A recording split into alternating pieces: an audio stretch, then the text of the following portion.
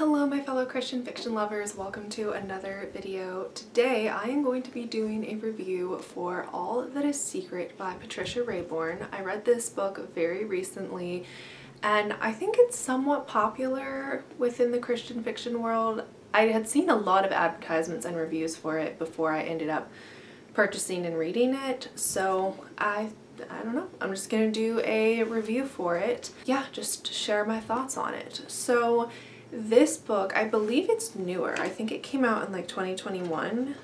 Yes, it did come out in 2021. And it is the first in what I believe is going to be a mystery series by Patricia Raybon entitled the Annalee Spain Mysteries. So we are introduced to Annalee in this book, and she basically quits her teaching job in Chicago and returns to her hometown to investigate the mystery of her father's death, and she believes that it is a murder. She believes he was like pushed off of a train because he was found, like that's where he was found, is he had been on the train and then supposedly he fell off, but she believes that he was pushed off, and so she wants to know the circumstances, know who did it, just get justice for her father. Now, there are some setbacks because she is a colored woman, and it is set in 1923, so racism was still a very big thing. It still is a thing today, but like it was even more prevalent at the time, and she had definitely fought her way into the world. She was a professor of theology. Yeah, she had surmounted a lot of obstacles, but returning to her hometown and figuring out her father's murder definitely presented some new challenges that she wasn't ready to face, but she kind of had to step up to the task too. So that is the basic overview of this book, and it sounds really intriguing, which is why I picked it up, even though I'm not a big mystery person. Now, the mystery side, it fell flat in a couple places for me. And some of the pieces, like sometimes there were too many pieces and sometimes there were too little. It all ended up connecting in the end and making sense and uncovering what truly happened. It was very confusing for me.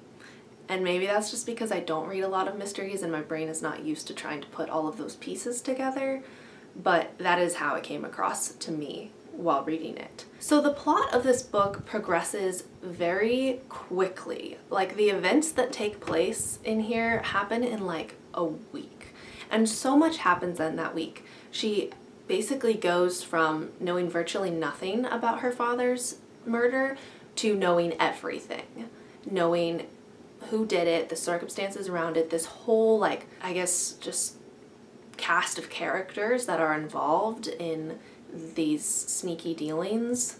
She also has a love interest that she gets attached to very quickly, and I am not really a love at first sight kind of person, and she does jump into this romance like so quickly. Yeah, sparks are flying, feelings are happening on like day 2 of them meeting each other. They hadn't even met each other, and then 2 days later they were already like talking about how they were feeling about one another, and I don't know, to me that was just too quick, and maybe because I do believe that this is going to be a series, you know, wait for farther down the road for them to grow into their relationship, you know, right out the gate is probably a little too soon.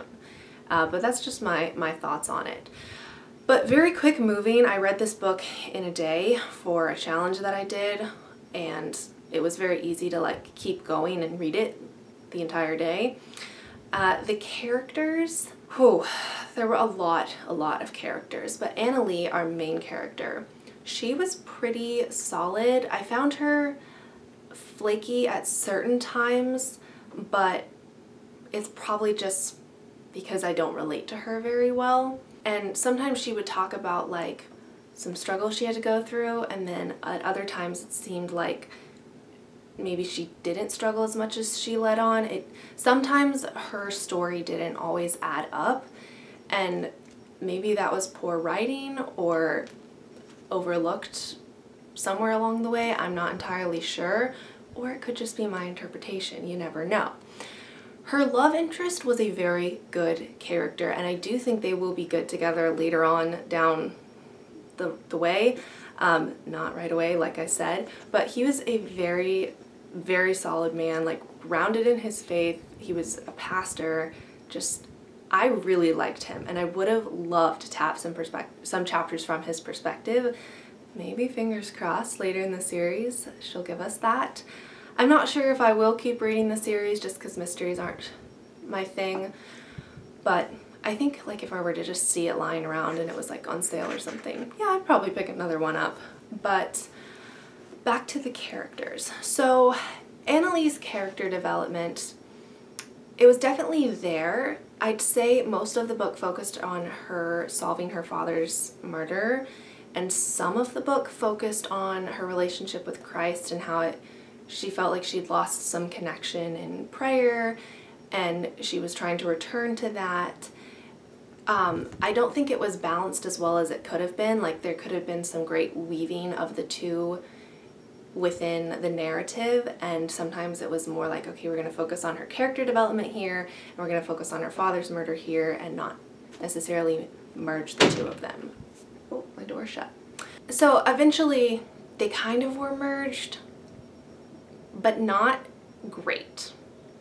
So another great character in this book was Eddie, and he is a little boy that Annalie kind of looks after. She meets him once in Chicago, and then he ends up on the train that she takes back to her hometown, and she kind of just like looks after him and takes care of him because he's basically an orphan. His mother died and he has no clue where his father is.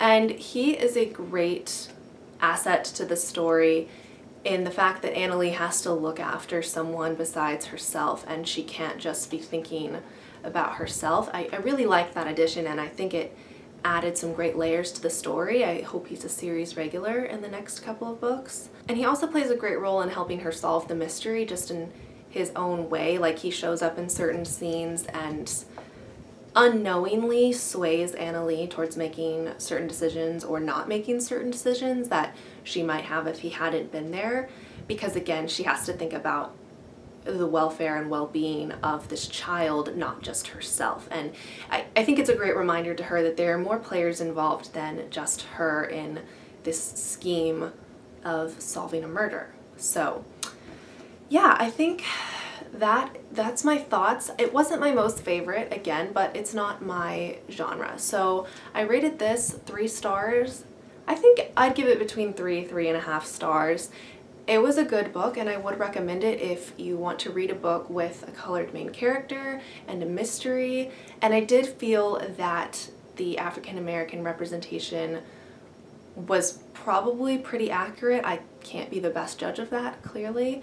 And it was written by a woman of color, so even better. I liked it, and I would recommend it if you are looking for the aspects that I have mentioned in this book. But this is the first in the Annalie Spain mystery series, and I am interested and intrigued to see what she does further with it. So let me know if you've read this book or if you're planning to read it in the comments. I would love to talk about it and unpack it more. But thank you so much for watching this video. If you liked it, don't forget to give it a like, and if you want to see more content like this, go ahead and subscribe, and I will see you in my next video. Until then, bye!